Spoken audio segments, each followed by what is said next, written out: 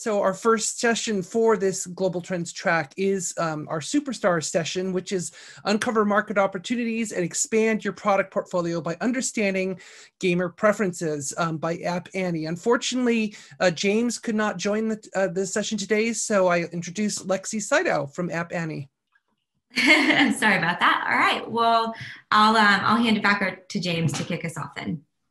All right, great. Okay, thanks. I guess the joys of a webinar conference. Interesting. Yeah. So I'm James Gagen. I'm a product manager here at App Annie, and today we're going to be talking about the complexity that exists in the mobile games market and how you can use some data that we've developed to really help understand your market and, in the end, help launch more successful games. And before I move on, just put up this disclaimer a bit, give you a few minutes to read this.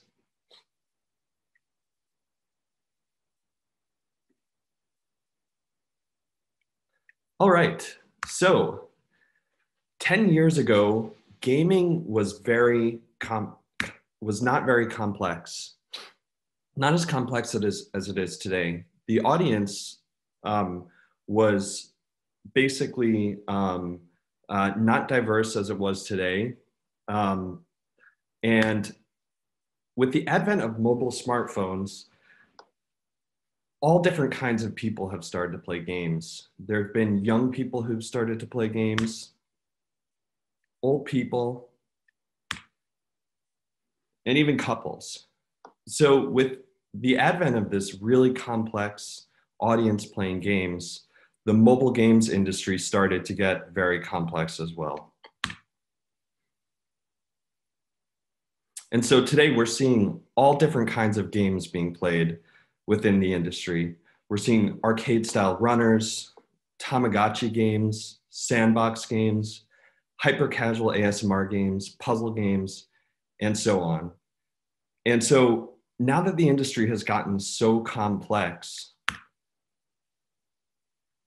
mobile games publishers are asking a lot of questions about how can I better understand this complex new landscape? They're asking questions like, how can we size up market opportunities today in the most granular way?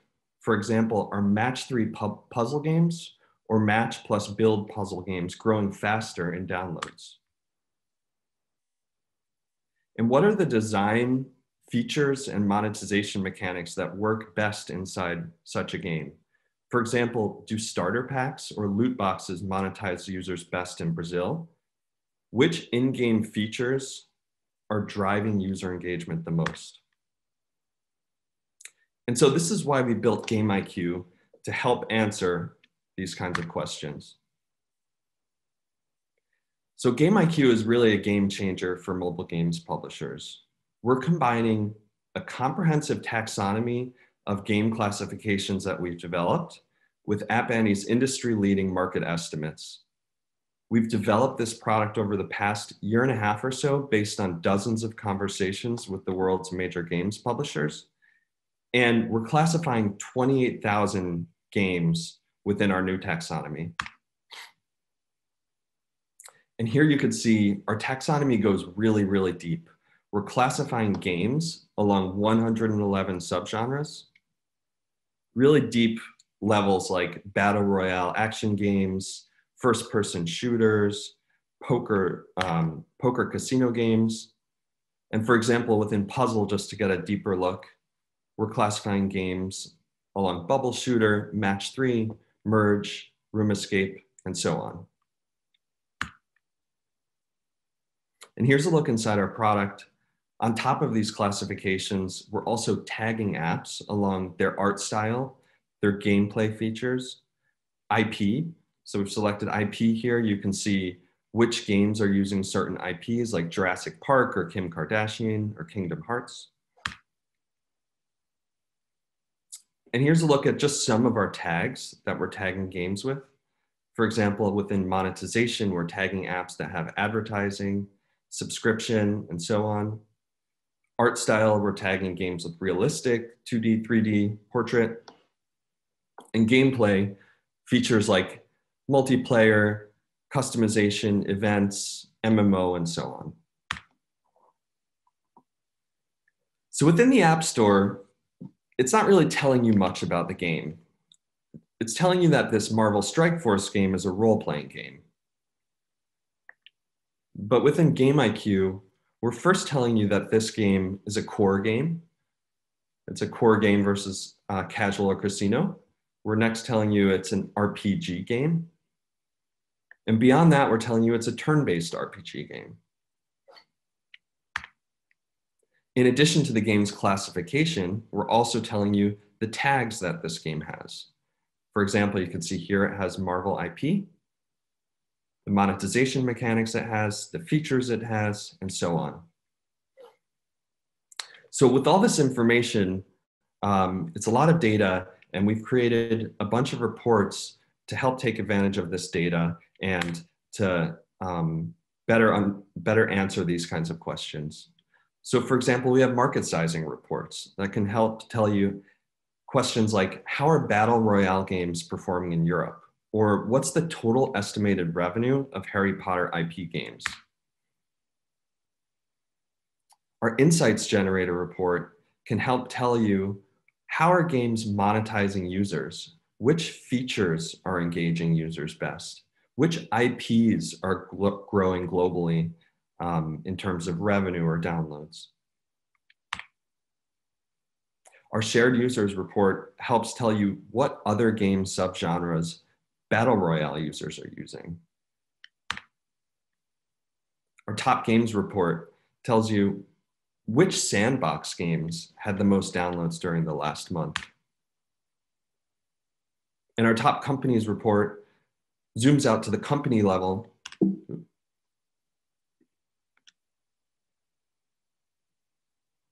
All right, so yeah, the Top Companies report zooms out to the top company level to give you company level insights. And on top of it all, we've built Custom IQ to help tweak the taxonomy or to create your own. And so now I'll pass it on to Lexi to talk about some more details on some insights that can be gained from this data. Thank you, James. I'm Lexi Sydow. I'm a senior market analyst at App Annie, and I am one of the people that's been lucky to work with a lot of this great mobile data. So I'll take you through the next section on how we can look at Game IQ in action, uncovering market opportunities, expanding your product portfolio, and amplifying your UA and marketing. So we'll start off kind of with a very open kind of picture of the market here. So what we're seeing, I mean, most of you attending probably know this, but mobile gaming is the fastest growing form of gaming, and it's the world's most popular form of gaming. So in 2020, we estimate that by the end of this year, we'll see over $100 billion in consumer spend through the app stores on games alone. And compared to all other forms of gaming, that is about 1.5x the rest of them combined. So that would include PC Mac gaming, handheld consoles, and home consoles all together. And we also see, when you break them out, that mobile gaming is actually 2.8x the consumer spend, than PC Mac gaming, the next highest level. So that is also just through the app stores. It doesn't even include in-app advertising or in-game advertising, which is another major draw card for mobile gaming. Now, what Game IQ does is we're able to look at this in a more granular view and get a lot deeper into these insights and where that revenue is coming from. So one of the main things that we can see is that core games drive the majority of consumer spend globally. But what's really interesting is when you start drilling down beyond that. So with the genre level, we have strategy and RPG games, and they actually drove nearly half of all the consumer spend in games worldwide, not just core.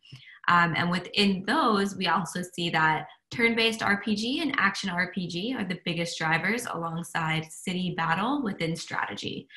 So we start to see really how these things break out and where the spend is really coming from.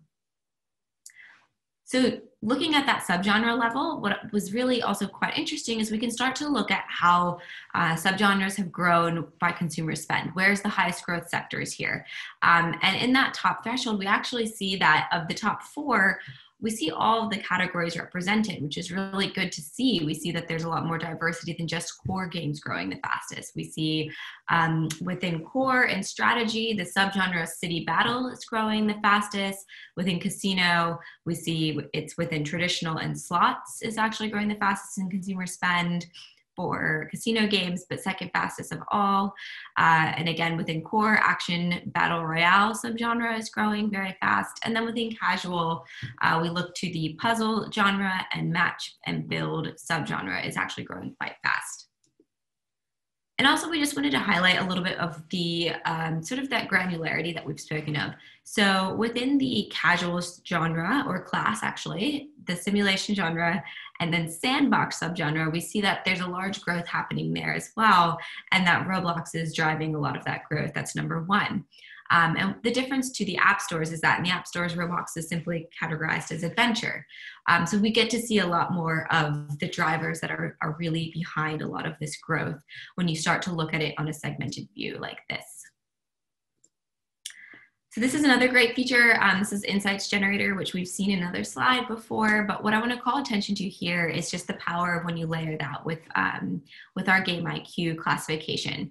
So first, when you look at Battle Royale games, we see that they've actually grown some of the most of any subgenre by the depth of engagement, so that average time per user, as well as the breadth. So growing the total number of active users. And that's kind of pushed that category, that subgenre, from niche players into attention leaders. Another key one that we want to look at is sandbox. So that's a subgenre within the casual class and the simulation genre. And again, we see that time spent per user, and then the number of users has grown phenomenally. And that has actually pushed it into the challenger box out of the average performers box as a category. Similar trend we're seeing is within the subgenre of card and board games, where you see that it's within the casual class and the puzzle genre. Cardboard games have actually seen phenomenal growth in active users. So you can really see it's more of the kind of the breadth of users versus the depth in this case. But nonetheless, it has pushed that subgenre far into the challengers quadrant. So this is a really great way to kind of get a competitive benchmark and to see how and where the growth is happening. Here's another view that's actually, I find really interesting as well. So when we start looking at our Game IQ data, we're able to look at it both in terms of the country level as well as the regional level insights that it can provide. So this view looks at top games by downloads, and we're looking at themes and settings, which is one of our tags, one of our modifier tags that we showed you before. And that's it's a great way to enrich the analysis and kind of go across sort of taxonomy lines and see how things shake out when you start grouping like apps or like games. So in this view, what's really interesting is that across all the markets we analyzed, across all regions here, we saw that fantasy was actually the #1 theme or setting for all of these markets by downloads. So that's really interesting because I think it kind of pairs quite nicely with the fact that a lot of us have been stuck at home during lockdowns. And so people, generally speaking, are in need of an escape. What that escape is, obviously, is varying by market. So Brawl Stars is quite big in South Korea, Germany, France, Brazil, whereas Pokemon Go is quite popular in the US, Canada, UK.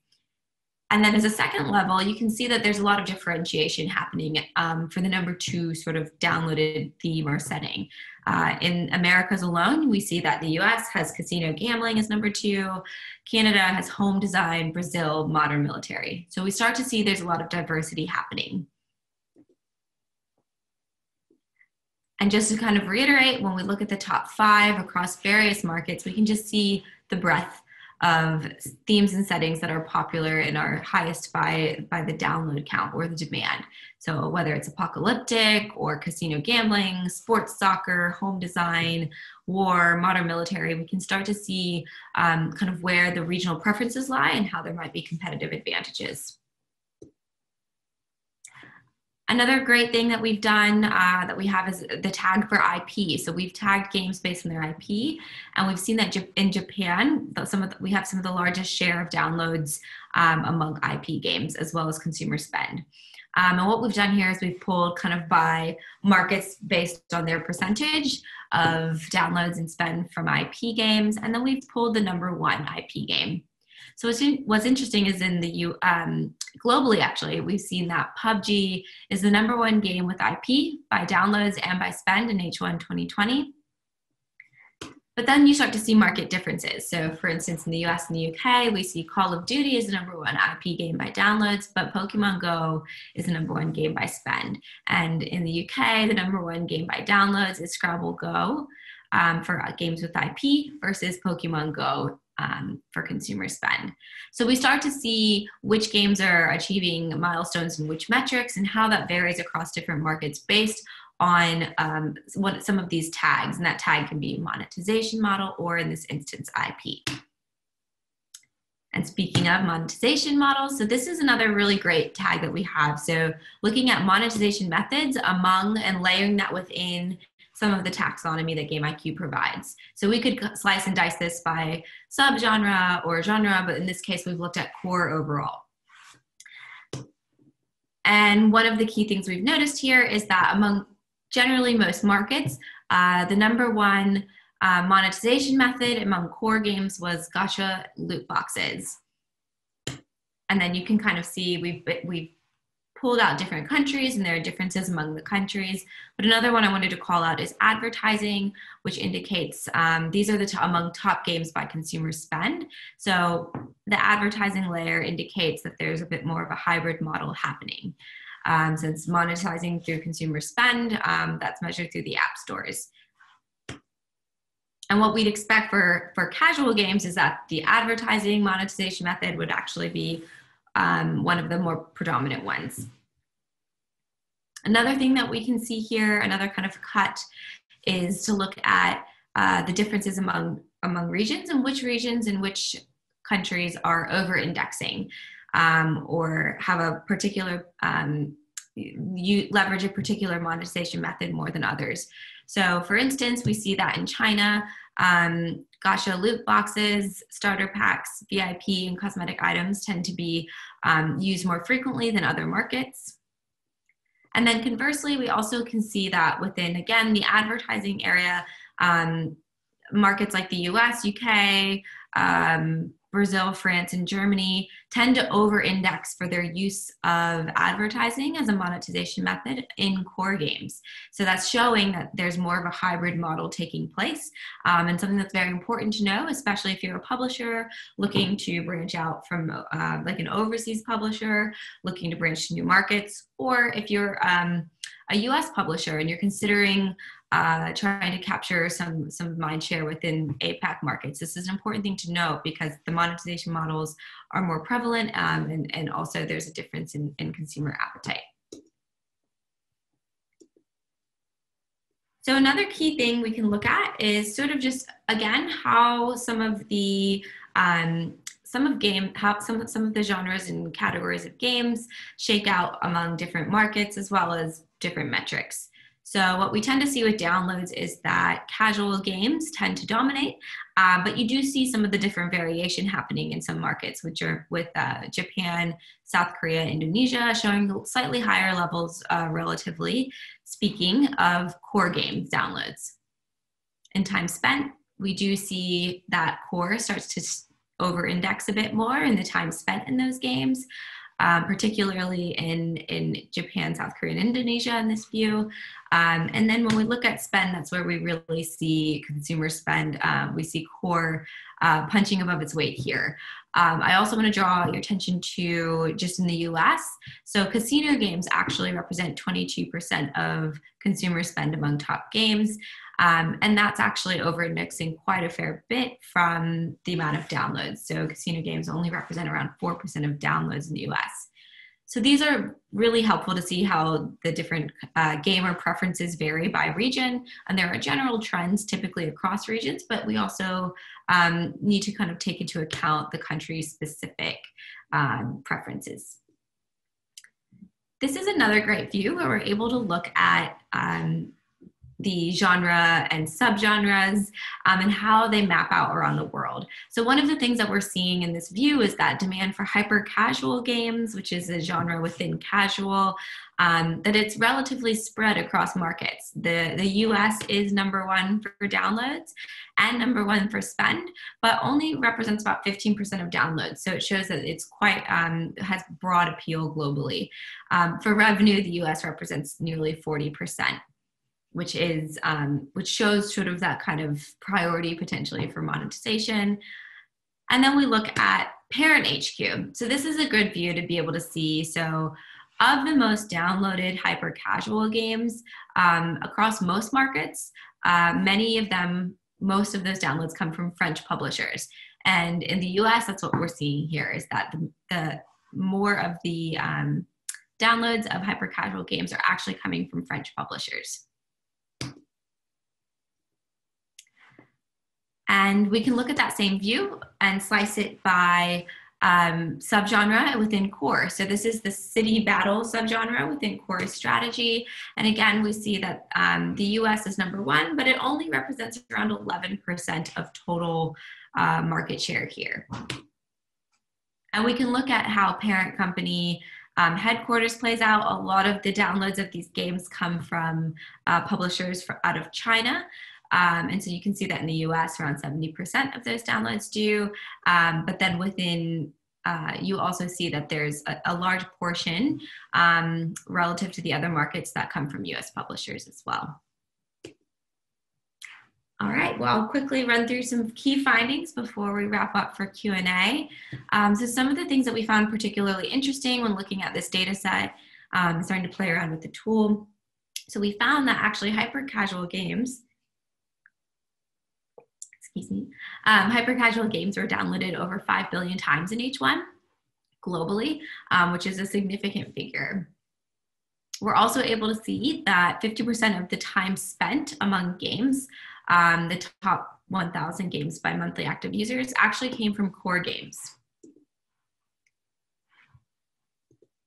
And we're also able to see that casino games grew 40% year over year in consumer spend in H1, which is pretty significant. So a lot of people obviously staying home and spending and playing casino games versus going out and doing that, perhaps due to COVID, but also a trend that's picking up over time. We also see that 20% of time spent was in Battle Royale games, but that actually, Battle Royale games represented only 3% of total downloads. And then last, we see that 80% of consumer spend in action RPG games comes from APAC markets, which is particularly important to understand which markets over-index and which subgenres and genres. So the next steps, I'll just leave this with you guys to get started with Game IQ. If you're interested to learn more, head to bit.ly/GameIQ@Annie. Or if you want to see what other insights and ways you can slice and dice this data and how much you can get out of it, you can get our free report. It's our latest report here at bit.ly/reportGameIQ. And with that, I'll pass back to Kate for Q&A. Fantastic. Thank you very much. So we do have some questions. So the first one comes from Steve, and he's asking, we all know hyper-casual is the growth sector in recent years, but your data shows increased time and spend for core games. Which genre would be more lucrative overall for new studios, casual or core?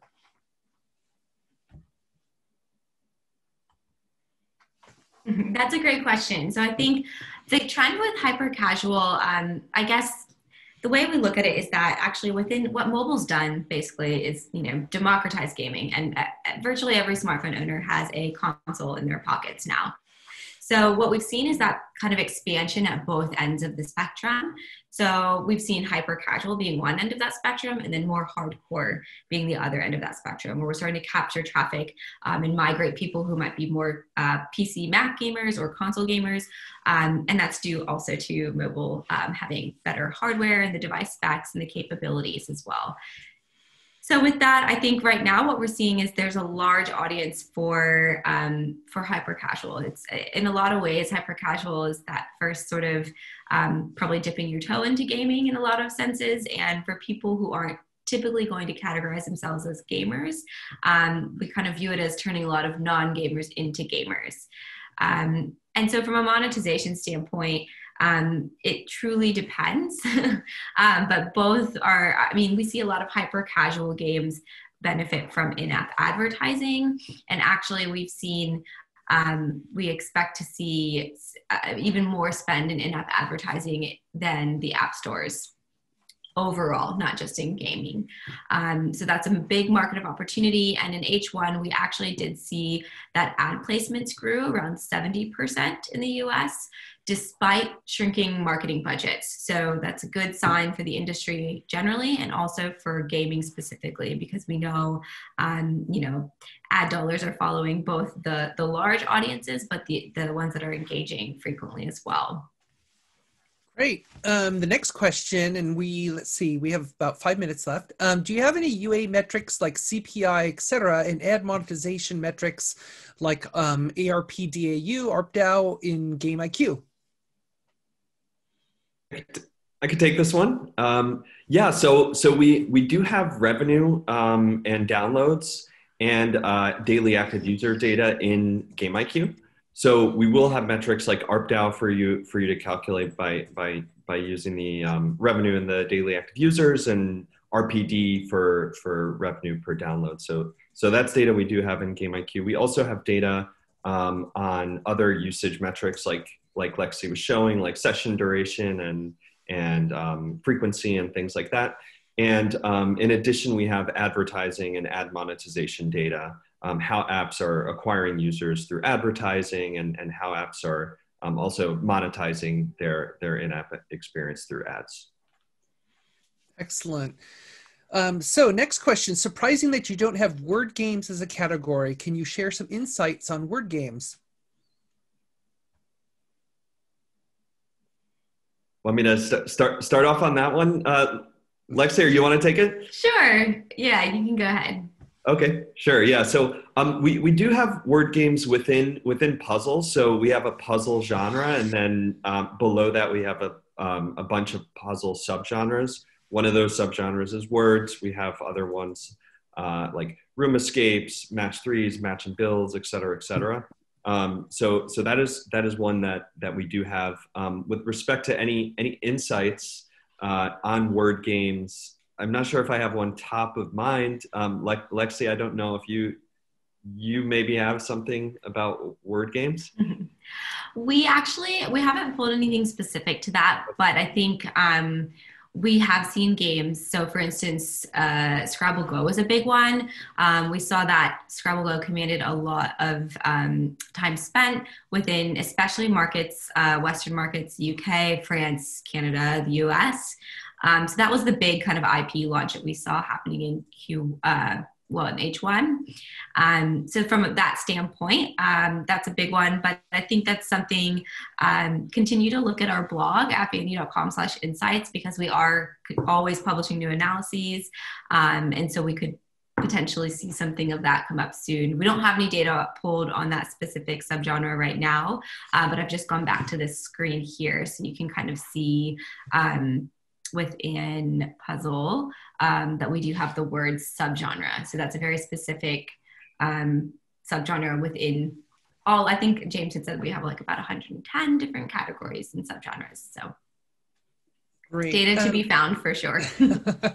So last question with a quick answer. And for all of there are several other questions waiting. So I'll remind people that after this next question, which will be the last live, you can head over to the PGC Helsinki Discord, where the rest of the questions can be posted and the speakers can answer those. So the last question is, has the Battle Royale bubble burst, or does it show any signs of doing so?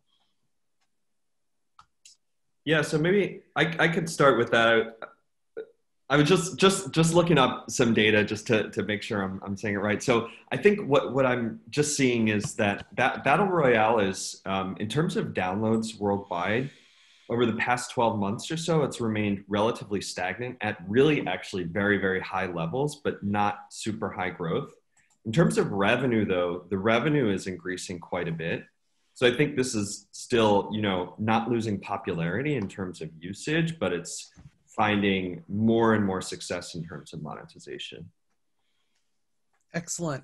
Well, great. Thank you so much, Lexi and James. We really appreciate the session. And again, for people who still have questions, the link to the Discord is in the chat. So I really encourage you to go over there and keep the conversation going. So we are going to move on from here. So thank you again.